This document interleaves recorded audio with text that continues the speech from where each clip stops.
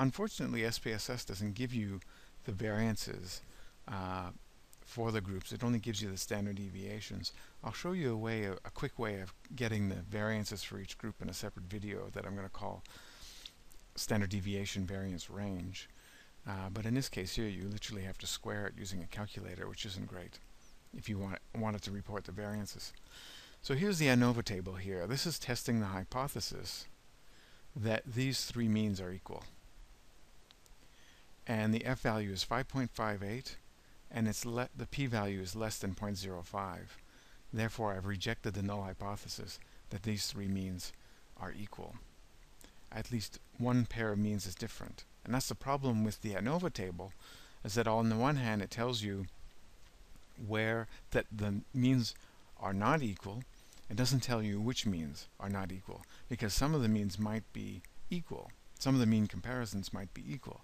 And that's why ANOVA really, you have to do more work if you get a significant effect. Now, had this p-value, had it been 0.05 or greater, I would stop the analysis here, assuming all the assumptions were satisfied.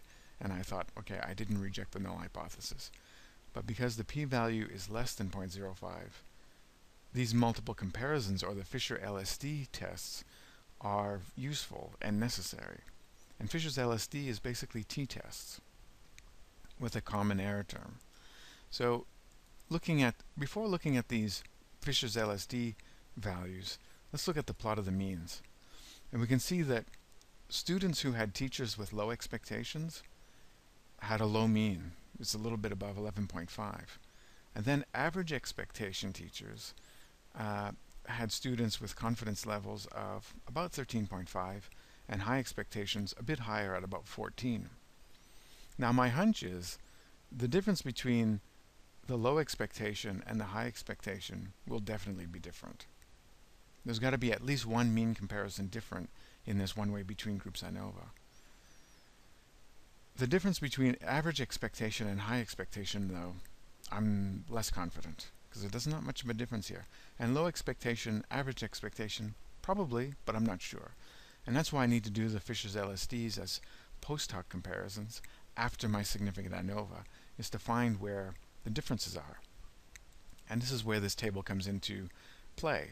It's labeled LSD, and we can see that low expectation versus average expectation was associated with a p-value of 0.017. Unfortunately, SPSS doesn't report a t-value. There is a way of getting around that, but in this table here, it just doesn't report it. So you would literally just report the p-value associated maybe with the mean difference. But it is statistically significant. So low expectation versus average expectation is statistically significantly different from each other, 0.017. Now low expectation and high expectation, the p-value is even smaller, 0.002. So the difference between this mean and this high expectation mean. Now finally, to this one comparison where I thought, I'm not sure, average expectation and high expectation teachers. Now look here, average expectation and high expectation is a p-value of 0.461, and that is not statistically significant. So these Fisher's LSD tests, which are protecting me in terms of increasing my family-wise error rate, are telling me that there's a statistically significant difference between low expectation and high expectation, and low expectation and average expectation teachers. But there is no significant difference between average expectation and high expectation.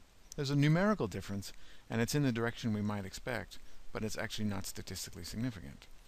So that's how you would treat a one-way between groups ANOVA with three groups, which is a very common scenario. You do the ANOVA first. If it's significant, carry on and look at the Fisher's LSD values. Now what if you had four groups? It changes. If you have four groups, you have options that are, some are they're roughly equally attractive, but you can't do the Fisher's LSD in this case. You actually have to do a different type of multiple comparison procedure, or what people might call a post-hoc test, but I think a better term is a multiple comparison procedure. And by far the most common procedure for evaluating four means or more is 2 keys HSD.